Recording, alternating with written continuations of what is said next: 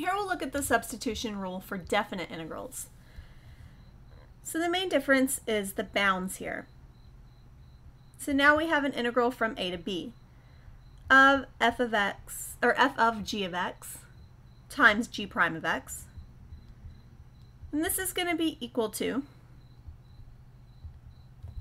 the integral from g of a to g of b, f of u du. So the main thing here is that we have to change the bounds whenever we substitute. So we'll do some examples to see how to properly do this. Here we have dx over x plus 2 to the 5th. So we'll let u be equal to x plus 2. Du would then be equal to dx. So this becomes the integral of, the dx becomes du, and on the bottom we have a u to the 5th. As far as the bounds go, well, we know this u is equal to x plus 2. So when x is 0, u is 2. And when x is 5, u is 7. So when we integrate this, we would have negative 1 over 4, u to the minus 4th, between 2 and 7, which once we evaluate, negative 1 over 4 times 7 to the negative 4 minus 2 to the negative 4.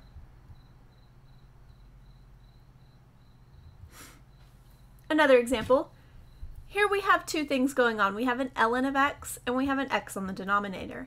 We could try to let u be equal to 1 over x, however we can see that the derivative of that would be negative 1 over x squared, which we don't see in the problem.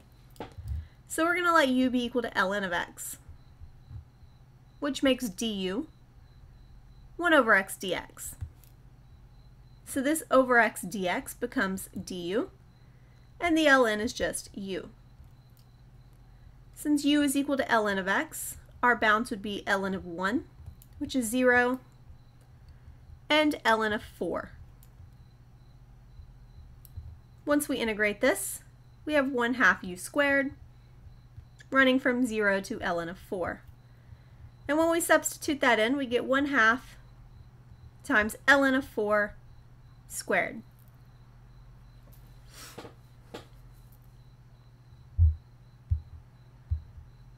Another example, the integral from 0 to pi of cosine to the 5th x sine x.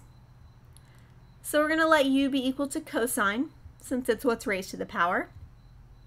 That means du is equal to negative sine x dx, or negative du is sine x dx.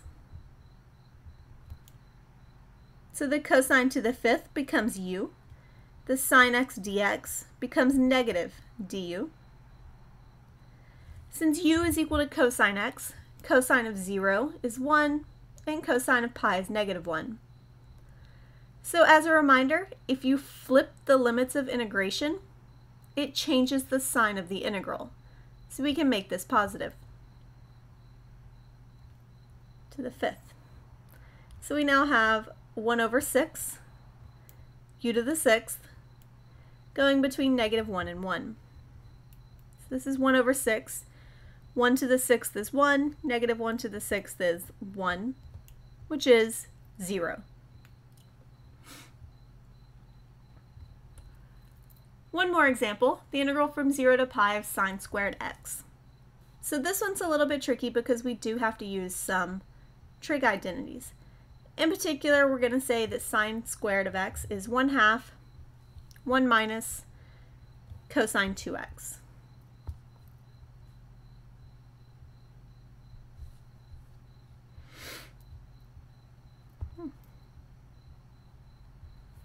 dx. When we do this, we're going to let u be equal to 2x, so du is equal to x dx, or just, sorry, 2 dx. So we have a 2,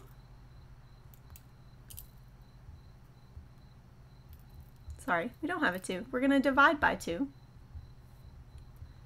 So that dx becomes 1/2 du. So we have this 1/2 out front. We still have the 1/2 inside, and this is now 1 minus cosine u. du. When x is 0, 2 times 0 is 0. 2 times pi is 2 pi. So this is 1 over 4. The integral of 1 is x, or in this case u. The integral of cosine is sine. And this should be going between 0 and 2 pi. So we have 1 over 4 times 2 pi minus sine of 2 pi, which is 0, minus 0, which would just be pi over 2.